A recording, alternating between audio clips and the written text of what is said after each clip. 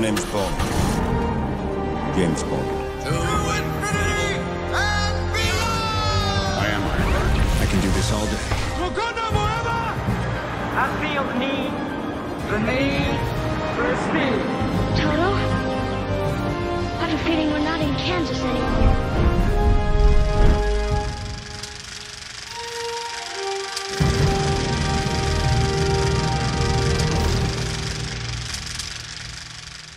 Good morning, TWC. Hey guys, I just wanted to explain something to you. We've had some comments and we've had some stuff that's come up where we've asked, well, Pastor Javi wasn't wearing the same thing. And so we have been recording separately for you guys because of copyright issues of showing any type of clips. So we just want you to know, Online Campus, we care that much about you. So we are so excited. I hope that you guys have enjoyed this series. This has been really fun. If you are joining us online, do me a favor. Type in your favorite movie. Pastor Javi's going to want to know that that's him too, so you just make sure. I know you guys are excited, but we are excited as well that Pastor Todd will be back next week. Yay! Everybody's so thrilled. So what this is going to bring is he's going to bring this new series about the second coming of Christ. And this is going to be one of those things that challenges you, that brings you awareness, that doesn't bring fear, but brings hope and brings an urgency to get ready, for you to get ready and for you to get as many others ready as possible. So I don't know why, but the Lord speaks to me in animation. So maybe it's the years of kids ministry. I don't know, but we got done watching Top Gun Maverick, and I was like, man, that was a really good movie. And Dijon was like, did you see all of the powerful things that the Lord was speaking? And I was like, no, it was a really good movie. And she was like, listen to this. And I was, okay, wow, all right. So there it was. So in animation movies and cartoons, I normally hear the same thing. So I love these movies. And it was a really hard choice to choose the movie that I chose. And so the movie that I chose was WALL-E, but I had a hard time not doing Inside Out. Inside Out is one of my favorite movies because it teaches you about how important it is for you to be in touch with every single aspect of who you are. And these core memories that happen in your life will define you and shape you, and you react and respond to people outside of these core memories. So if these core memories aren't brought to the Lord, how dangerous that is for you to navigate life without a saved and sanctified imagination and mind, because then you will walk in thinking the worst about every single person because of your previous experiences. So that one was hard for me not to do. And then I loved Meet the Robinsons. I don't know if you've ever seen Meet the Robinsons, but it's one of my favorite movies.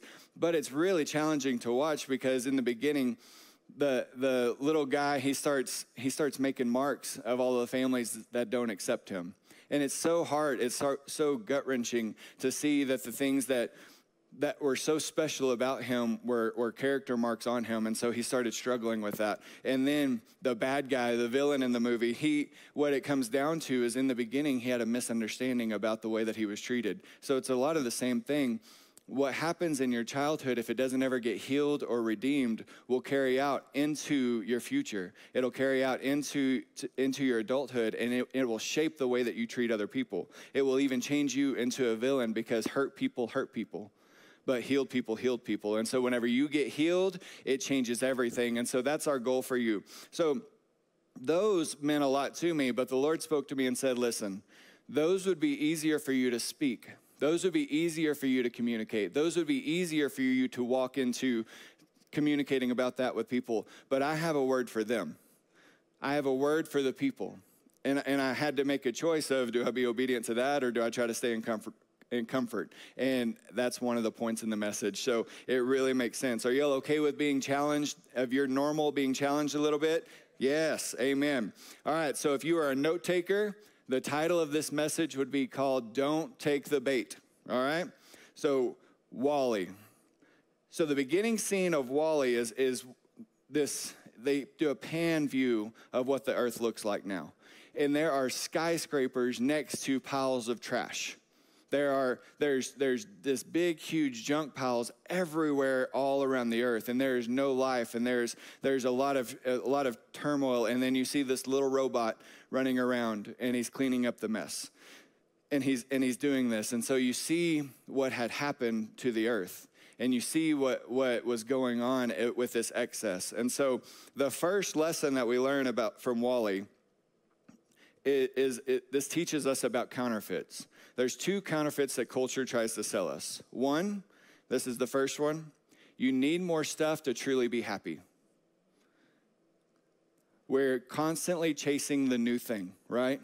We're constantly chasing what is the next best thing that comes out. What is something that we have to have, but we haven't even utilized the things that we do have.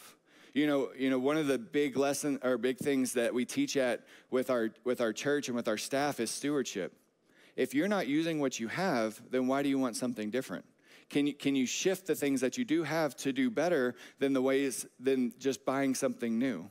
And so what's happened is guys, I need you to know this movie starts and it looks like it's like a green initiative project, and I'm not going to talk to you guys about that, okay? This isn't a save the world thing. This is save our soul. This is save our heart. This is save our mind type of message, okay? So here's the deal about that's crazy.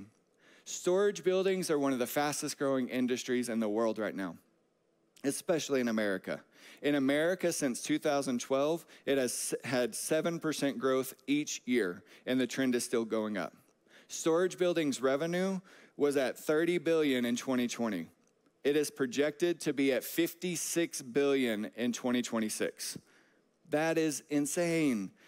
So when Matthew 6:19 through 21 says, "Do not lay up for yourself treasures on earth, where moth and rust may destroy, and where thieves may break in and steal, but lay for yourselves treasures in heaven, where neither moth nor rust destroys, what thieves do not break in and steal, for where your treasure is, there your heart will be also."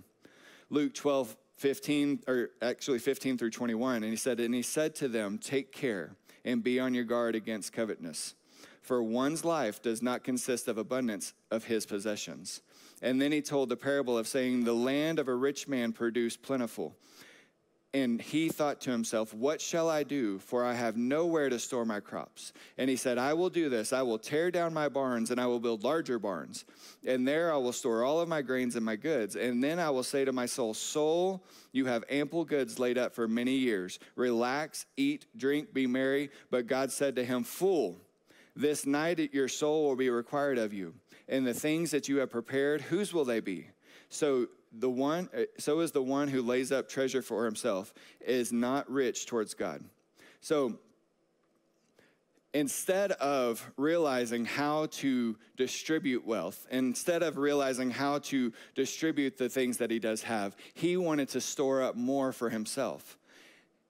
And what the Lord said to him is, your days are numbered. You don't have each day to just be able to count and depend on. And you can't take pride in your possessions. He took comfort in his possessions. He said, soul, you can relax now. You have your stuff. You have protection. You have that. So in that, what I love next about the Lord, it's like he knows what he's doing or something whenever he writes the Bible. The very next section of scripture is about anxiety. And it's about how you don't need to be anxious about anything. And so whenever you realize that, he's saying, don't make stuff be the thing that makes you less anxious. You have to be in a place of obedience. And then you have the story of the rich man, the rich young ruler. As Jesus was starting out on his way to Jerusalem, a man came down, running up to him, knelt down and asked, "Good teacher, what must I do to inherit eternal life?" "Why do you call me good?" Jesus asked. Only God is truly good. But to answer your question, you know the commandments. You must not murder. You must not commit adultery. You must not steal. You must not testify falsely. You must not cheat on anyone. Honor your father and mother. Teacher, the man replied, "I have obeyed all of the commandments since I was young." Looking at the man, Jesus felt genuine love for him. "There is still one thing you haven't done," he told him. "Go and sell all of your possessions, give it to the poor, and you will have treasure in heaven. Then come and follow me." At this, the man's face fell. He went away sad, for he had many possessions. Jesus looked around and said to his disciples, "How hard it is for the rich to enter the kingdom of God." Then this amazed them.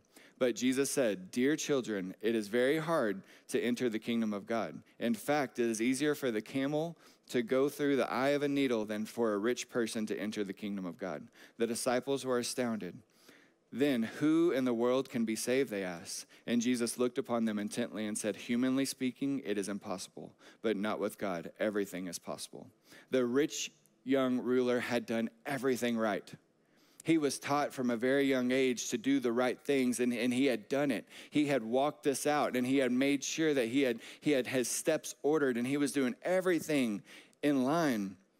But the Lord realized that he had taken comfort in his possessions. The Lord realized that he valued stuff on earth more than he valued the treasures in heaven. And so this is a very hard line to find, because yes, you are called to give an inheritance to those that pass behind you. 100%, you are called to do that. But what had happened was this started to steal his soul. This started to steal his heart, where he even had to walk away from Jesus with his head down because he valued stuff over obedience to the Lord. Valuing stuff over Jesus will cost you eternity.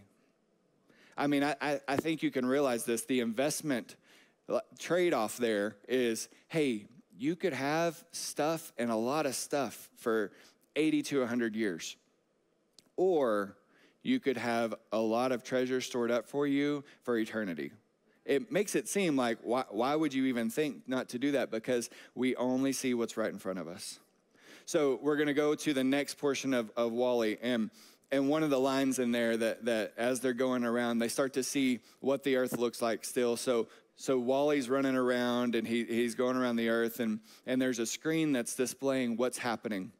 And they said, "Don't worry, we'll clean up this earth while you are away." And so what they did is they put all the humans on one giant spaceship. It looked like a cruise liner up in the sky. It's pretty cool. And then they show this all of these people, while they're gone, the earth is going to get cleaned up and everything is going to look right. And you get to see glimpses of what was supposed to be on the ship. And on the ship, they had families playing together. They had families engaging and swimming together and having a blast together and playing board games together and doing all of these things. And then they said, even grandma can join the fun on these amazing hover chairs. And so the grandma is riding around with them. And it's really, they get to see that you're going to be spending the best quality time, and you get to spend it with everybody without any type of limitations. So here's the next lesson, a next counterfeit. That having fun is more important than taking responsibility. If you're faced with a responsibility that doesn't make you happy, the culture says, don't do it, right? The culture says everything is based on your happiness, everything. So if you're not happy, then why are you doing it? You've got to be happy. See, that doesn't translate well, because I'm sorry to tell you, but as you grow in relationships, and maybe one day you get married, it's not always happy. It's not always blissful. It's not always amazing. And I'll even go as far to say is, listen, marriage is meant to kill you. Harsh one, right? You're saying, oh, okay, what does that mean? Marriage is meant to kill the things that you think. It kills the you or me out of you. So you can say we, and what can I do to serve you? What marriage is meant to do is to create two amazing servants who are chasing after the Lord and serve one another. And whenever you do this, it changes you from having rights to responsibilities in the relationship. But that's up to you. Maybe you're faced with previously in the state of Texas, you could have been faced with the option of just having an abortion if you weren't ready for that responsibility. Thankfully, Lubbock made a stand and said, we're not okay with that, and we're not going to continue to be okay with that, and so you can't do it here, right? So they had to step out of that. Or you hear these classic lines like, you do you, follow your heart, this is your truth. Listen, guys, there's no such thing as your truth. There's the truth, and then there's your opinion. But there is truth. It's just not just your truth. It has to be something that's over. Or, like I said, you have the Rudy, follow your heart, Rudy. That's that whole side of understanding that, listen, yes, you can follow your heart if your heart is submitted to the Lord. If it's not, then your heart is very deceitful. Proverbs goes back and forth of, trust the Lord with all of your heart, but your heart is wicked. What am I supposed to do? I don't understand. But it's one of those, whenever the heart is submitted to the Lord gives you the desires of your heart because your heart is his. Or that, like I said, you do you. No, you don't do you. You do what Christ tells you to do. It's called obedience. And you won't ever realize the deepest sources of fulfillment until you are on the other side of obedience. Until you are on the other side of embracing responsibility. Because whenever you do that, you take ownership of your responsibilities in order to make that thing work, in order to make parenting work, in order to make relationships work. It is your responsibility to be obedient to the Lord in that. John Eldredge said in Wild at Heart, deep in his heart, every man longs for a battle to fight, for an adventure to live, and a beauty to rescue. C.S. Lewis says this in The Weight of Glory. He says, it would seem our Lord finds our desires not too strong, but too weak. We are half-hearted creatures fooling around with drink and sex and ambition when infinite joy is offered to us. Like an ignorant child who goes on making mud pies and slum because he cannot imagine what is meant by the offer of a holiday at sea. We are far too easily pleased. We are completely content with focusing on what's right in front of us instead of realizing that there is abundance all the way around us. Just like the rich man, we are okay and content with seeing what's right here and saying, well, I've got enough money for this. But he's saying, no, you're called to have an inheritance for many to follow, but not just a financial inheritance, but a spiritual inheritance and a lineage for them to chase after and them to follow. But if you're not ever doing it, how are they ever going to follow you? They won't know what to follow. That's up to us. That's up to us to start. James 1:2-4 says, consider it pure joys, my brothers and sisters, whenever you face trials of many kinds, because you know that the testing of your faith produces perseverance. Let perseverance finish its work so that you may be mature and complete, not lacking anything. We were created for so much more.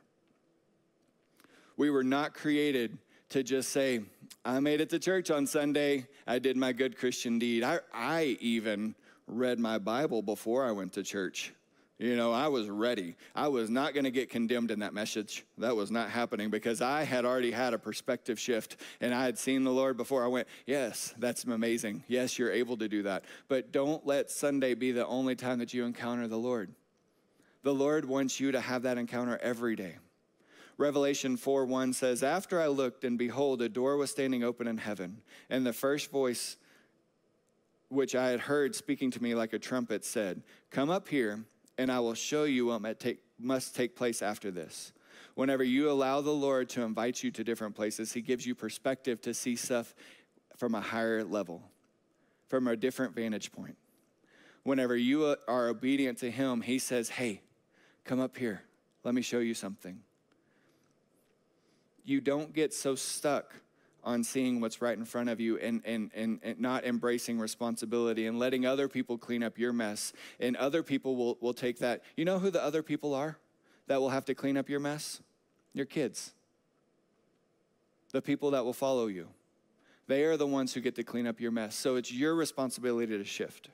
All right, so the next part of Wally. They're finally on the cruise ship. So how they had got on the cruise ship is Wally found this plant on Earth. And he saw this little sprout come up, and he just thought, I'm going to keep it. He little Wally the robot liked to store little trinkets around him. And so he got this little trinket of a little bud that came up, and he put it in a shoe, and he kept it with him. Well, what the ship had done is the ship had this ability of sending these little robots that would come down, and they would come down and they would travel around the earth, and then they would see if there was any life that had happened. And so Wally showed Ava, the the little itty bitty plant. And she went, oh, and grabbed it and put it in herself. And what it did was it sent an auto response to be able to go back to the ship. So they started doing that. So they're on the ship now. Wally's chasing after. Wally is really strong for a little bitty robot. He held onto a spaceship all the way up to it. It was pretty cool from the outside. So really, really strong. So he had made it all the way up there. And then he starts going around onto the ship. And we start to see what the ship's like now. So we heard what it was about, and we heard what it was supposed to be like. But whenever he got on there, everyone was on one of those hover chairs.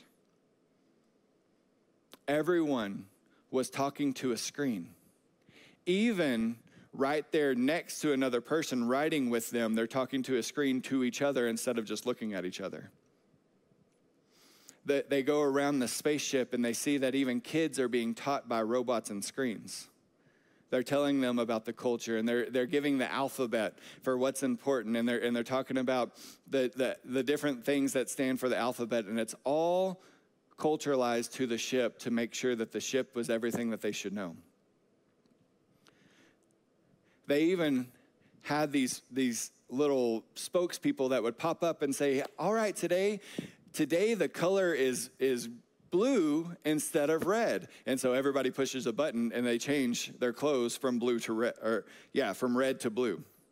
And then Wally comes up on the ship, and he accidentally bumps into people, and he throws them off their plane, and he knocks one guy out, and he couldn't even get back onto it. He needed a helper to get back onto the hover chair. And then he bumps into a lady, and he's like, hey, I need you to move. And she finally moves for him, and then she turned off her screen. And then she stood up, and she saw all of the beauty that was on the ship. And when she saw all of the beauty that was on the ship, she also saw that there was even a pool on the ship. She was an adult and didn't even know the things that were around her. The second lesson that we learned from Wally is that it teaches us that it's easy to be distracted by a screen. All right, guys, condemnation time, right? No, listen, if conviction happens, that's okay. We welcome conviction. But don't be condemned by this message, because that's not my heart. Because here's the deal. I struggle with it too. I struggle with being distracted by a screen while life is happening around me. And it's very hard because this is what our normal is. But here's the deal. Our generation of 30 and up, we didn't have it all the way from little kids. We got phased into it, and we're seeing this. Our children have known nothing but technology like that right in front of them. And so we have to see that this progression is happening. How much time do we spend on a screen? The average screen time statistics in 2023, globally, the people average for screen time per day is 6 hours and 58 minutes. Daily screen time has increased 50 minutes per day since 2013. The average American spends 7 hours and 4 minutes looking at some type of screen. Almost half, 49% of 0 to 2-year-olds interact with smartphones. Gen Z, the average spends 9 hours of screen time per day. Listen to these just about kids. The average screen time for kids 0 to 2 is 49 minutes per day. The average screen time for kids 2 to 4 is 2.5 hours per day. The average screen time for kids 5 to 8 is 3 hours or more a day. The average screen time for 8 to 12-year-olds is 5 hours a day. And the average screen time for teens is 7.5 hours a day.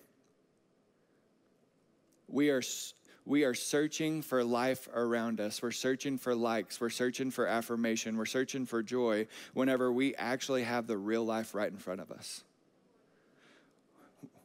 We just need somebody to come along and knock us off our seat. But you don't need it to be tragedy that makes that happen. You want it to be an act of obedience where you're willing to have the Lord speak to you about what's okay and what's normal and what's not normal, and what should happen and what shouldn't happen. How much of life are we missing because we're distracted? Are we the ones that are being controlled by a screen telling us what we should do? How much are you influenced by the voices that are around you? How much are you more influenced by the voices of telling you what you should do, or are you more influenced by the Lord? That's a hard question. That's a hard question because you have to figure that out. Because if not, you will be just like those people who switched from red to blue. And you won't even realize how long that took. You won't even realize how quickly that action had happened. You know how we know that that's true? Because we were told how long we should stay at home and we listened. Right? It happens. Romans 12:2 says, "Do not be conformed to this world, but be transformed by the renewing of your mind. For by that testing you may discern what the will of God is, what is good and acceptable and perfect." The Lord's will is perfect for you. It is good for you. Is it acceptable for you? And it is up to you to listen to it. I like the Message version of it. It says, "Do not become so well adjusted to your culture that you fit into it without even thinking. Instead, fix your attention on God. You will be changed from the inside out. Readily recognize what he wants from you and quickly respond to it. Unlike the culture around you, always dragging you down to its level of immaturity, God brings the best out of you, develops well-formed maturity in you. He has so much better for you. You just have to step out of being conformed and being molded by the culture and saying, I want what God has for me. Whenever you do that, it changes everything. And it's not really a sacrifice. We think it's like this big drastic sacrifice. Oh, I got to be obedient to God. That must mean I've got to give up everything that I want, everything that I desire. No. Like he knows the desires of your heart that will feed you, that will help you grow, that will help push you into the future, that will do some amazing things for you, that will not let you waste your time. Like he's got amazing goals for you. You just have to do it. So there's another portion back on the ship, and you start seeing Wally and Ava, and they're exploring the ship, and they'd start to make this path, and they start to see that stuff's new, and what happened was that lady who had gotten knocked off, the screen turned off, starts running around, and she starts to see the ship, and she's seeing everybody, and she sees Wally and Ava like flying around in space, and it's really cool. And what happens is she stopped and she grabbed somebody else and she said, hey, look at this, look at this. And they turned off their screen too. And whenever they turned off the screens, they touched hands, and everybody said, oh, it's so sweet. And so whenever they touched hands, they realized like, oh, there's interaction again. And then you go to where the captain is, and the captain, he had gotten this plant, and he had gotten this opportunity to see what Earth was like, because he didn't even know what Earth was like. All he had known was the ship. That's all he had ever known. And so he was on the ship, and he was trying to figure out what is Earth? What is this? And so he's asking, like, what is dancing? What are plants? What are all of these things? And so he's discovering this. And so the third lesson that Wally teaches us is that true connection happens when we turn off the screen. True connection is on the other side of the screen. But how many of us get so frustrated whenever you're in close proximity with your spouse or with somebody else, but you're playing on your phone and that doesn't count as quality time? That's very frustrating. It's very hard for me because I'm like, I am sitting right next to you. What else do you want from me? Turn off your phone and look at me and talk to me. Okay, all right, we can do that. And so like for me to truly understand that, I've got to step out and I've got to understand that that's where true connection happens. She isn't fulfilled by me just texting her memes and funny videos and doing those things. That doesn't work. She wants to engage with me. Your kids want to engage with you. How many times have you been sitting in a room playing on your phone and missing the life that was happening? It's happening quick, guys. It's happening. Here are some of the negative results of excessive screen time. Kids are being exposed to pornography at a dangerous young age. The average age of kids being exposed to pornography is 9 years old. And the scary thing about this is, yes, somebody might show them. Maybe you've protected them and somebody else showed them, but here's the hard part, is 80% of those kids go back and search it again. Pornography is the enemy counterfeit to true intimacy. I don't know if you guys have seen it yet, but The Sound of Freedom speaks to this. The Sound of Freedom shows how quick the internet age is pushing child pornography. and pushing that type of agenda and how quickly it's succeeding. They said that in that movie, they said that is the fastest growing business in the world, is child pornography. But it doesn't start with that. It starts with the other stuff, but it doesn't become satisfying anymore. And so you start reaching for more and more and more and more, and then you don't even recognize yourself anymore. You know, there's a series called Conquer that talks about porn addiction and dropping the porn addiction and how to do that. And it says you're either holding the sword towards your family or you're holding the sword towards pornography. And whenever you're holding the swords toward your family, you're saying, I'm willing to cut you to hide the secret and protect the secret of what I'm struggling with. Or you can hold the sword to pornography and say, I don't ever want to encounter that again. And I don't want that for my family. And I don't want them to have to face it. But it's up to you to make that change. It is hard, but it's worth it. Parents are not getting enough screen or face-to-face time with their kids. I say this whenever we teach the baby dedication class, but 64% of parents admit to spending less than 1 hour a week playing with their children. 71% of those parents admit to spending 15 hours or more watching TV. The average American spends 37 minutes of quality time per day with their kids. That's a stark contrast between the 7 hours they spend in front of a screen. We have time with your kids. We do. We all have time with our kids. We just have to leverage that time with actual beneficial time. It's up to you.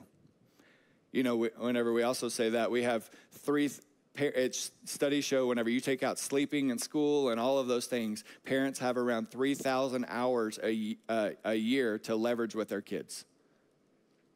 So a good church attender, somebody who is very faithful, they typically get their kids to church for about 40 hours a year. But the primary responsibility for spiritual growth is put on the church. That's just unfair, right? Like 40 hours, we're trying to leverage this amount of time to grow them spiritually whenever you have 3,000 hours to leverage that at home. Be strengthened. Get out of your chair, get out of your comfort, and realize you're responsible for leading them. Yes, we want to help, but you're responsible. These past two parts of WALL-E show us that they have stopped enjoying adventure and started to crave comfort. They crave comfort so much that it stopped their fight. They even lost their ability and drive to live. They lost their ability to be free. This even changed the way that they looked. It changed their bone structure. It changed their body. It changed everything, because whenever you start seeking self-gratification, it changes you, because you weren't designed for that.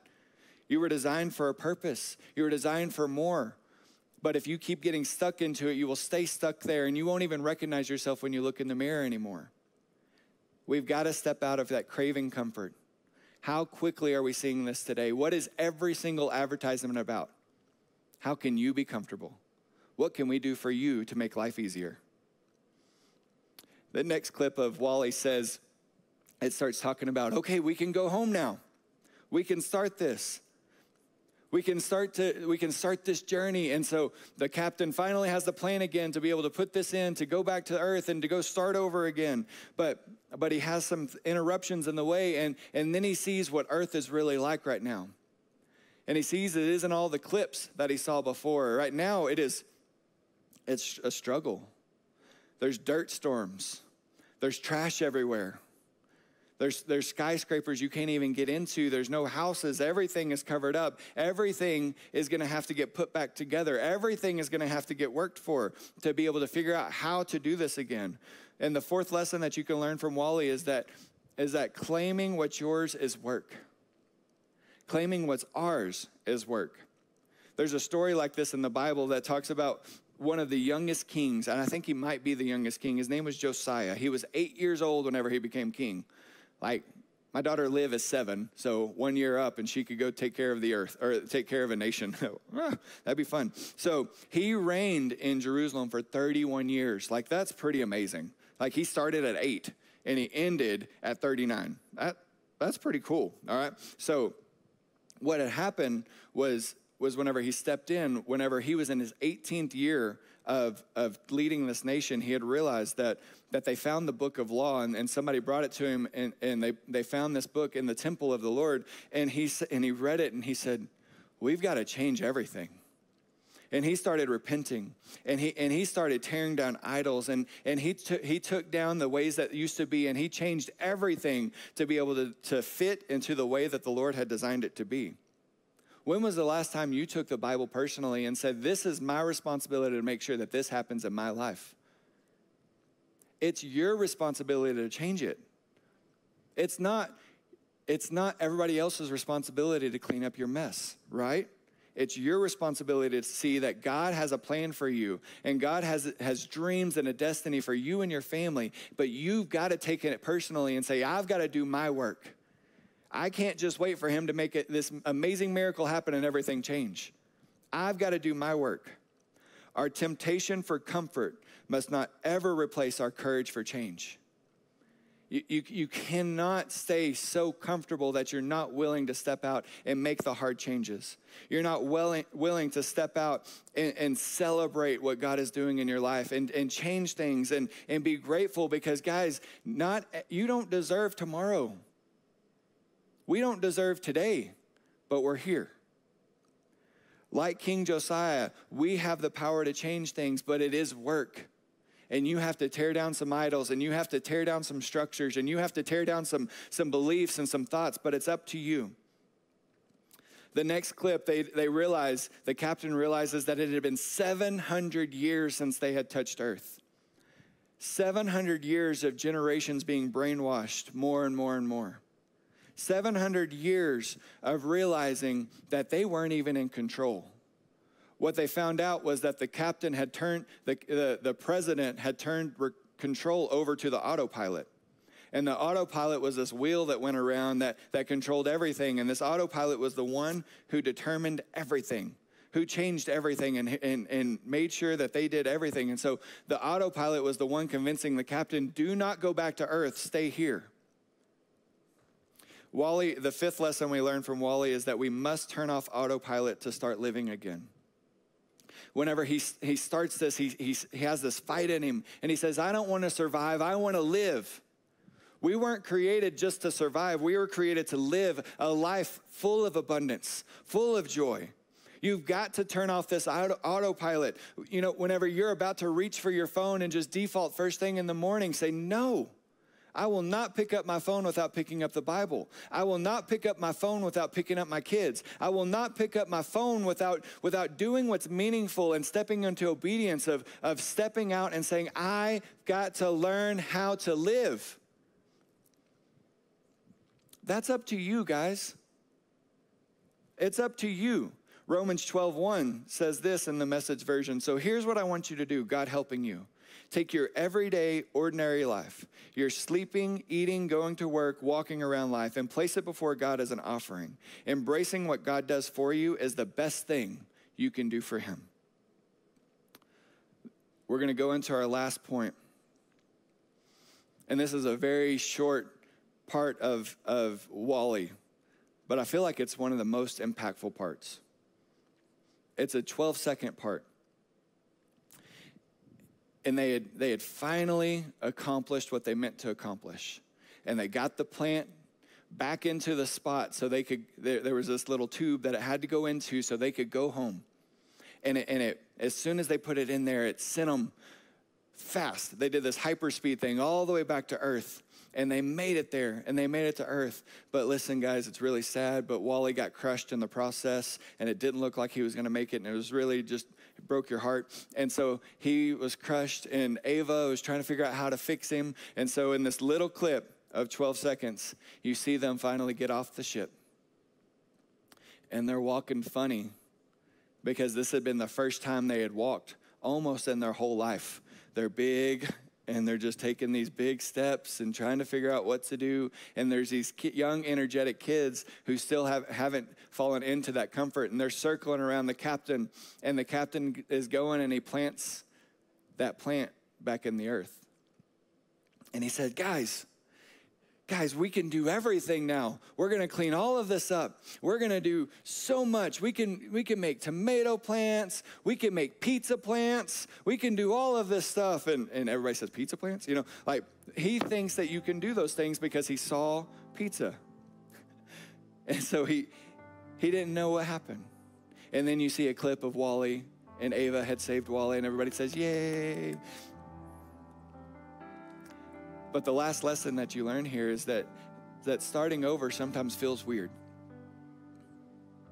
You might sound ignorant at times, but it's better that you just start. It takes courage to change your environment, but it takes the most courage to change the inside of us. You can move after a tragedy. You can move after pain happens. You can move after somebody hurts you. You can switch churches because the pastor didn't talk to you enough. You can do all of those things and search for all of this, but I need you to understand that it's not the church's fault. It's not the people's fault. It's not the people who hurt you's fault. It's your responsibility to allow the Lord to heal what happened inside of you so you can move past it, so you can step into your destiny, so you can step into your calling. So you can say that I'm fighting not just for me, I'm fighting for the generations that are going to follow me, but it's up to me to start taking ground. It's up to me to be just like King Josiah and say, we're starting over. It's up to me to say, I'm willing to step out of what's normal and what people say is normal. I'm willing to step out of comfort to say, I'm willing to change. And I need it. And I desire it. The enemy wants to overwhelm you and say, this is impossible. But I want to tell you, something that's amazing is the Grand Canyon wasn't created by just some amazing earthquake. It was just steady stream of water that kept going and kept grinding and kept happening to erode and to change the whole structure of something. It takes work, but it's just consistent work. Direction, not intention, will determine your destination. Andy Stanley said that, and it's one of those things where you just say, I want to go to that side of the room, but if I'm walking this way, it's not ever going to happen. If you want your family to read the word together, then start and be consistent with it. It's a struggle, I know, and sometimes it feels weird, and sometimes you don't know what to say, but start with one passage. Start with one worship time as a family. Just start. Guys, I say this every chance that I get, but 10% more effort growing and discipling your family will make 100% of a difference. It's just the starting. Even if your kids just say, hey, my parents tried really hard, then maybe that's going to be their normal. But what you're giving them right now is going to be their normal. Let's close our eyes and let's let the Lord evaluate some things in us. As we're here, maybe we realize we've fallen into the trap of autopilot. We've let life happen to us instead of us happening to life and us bringing God's kingdom to this earth. Maybe you've been seeking stuff for comfort and you've lost who you were created to be. Or today you just said, I don't even know where to start, but I'm willing to ask the question of just, Lord, please help me. If any of these things grab your heart and you just say, I need it. I need your strength. I need your comfort. And you understand that his comfort isn't circumstantial. His comfort is eternal. If that's you, just say, I'm ready. I'm ready. Let us pray. Lord, we thank you so much, God, for your word of making us evaluate the things that make us comfortable. God, do not let us walk out this door. Do not let us go home. Do not let us do anything the same as what we did before. Let us be molded and shaped by what you have for us. Let us be molded and shaped by your design, by your desires for us. God, we are called for more. We're called for more. We love you, Lord, and we thank you. Amen. Guys, do not forget, Pastor Todd will be back next week. We are so excited for him to be back. So excited about the word that's going to be here. It's going to be timely, and it's for us to be able to grow and bring as many people. So please invite somebody. Share this post. Share it with other people. Invite people here because TWC is going to be doing some amazing things in the near future, and we want you to be a part of it. God bless.